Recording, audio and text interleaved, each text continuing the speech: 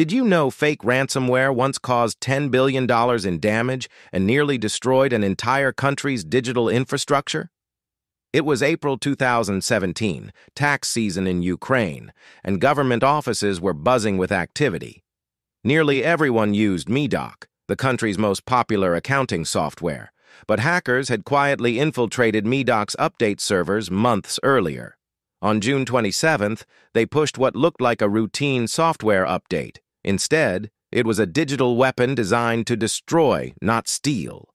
Within hours, the malware spread far beyond Ukraine, hitting Maersk Shipping, FedEx, and pharmaceutical giant Merck.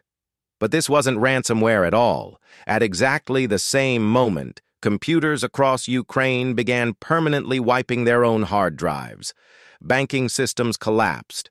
Power grids failed. Government services went dark. The fake ransom messages were just a cover for total digital annihilation. Later investigations revealed the truth. Russia's military intelligence had created the most destructive cyber attack in history. They called it NotPetya,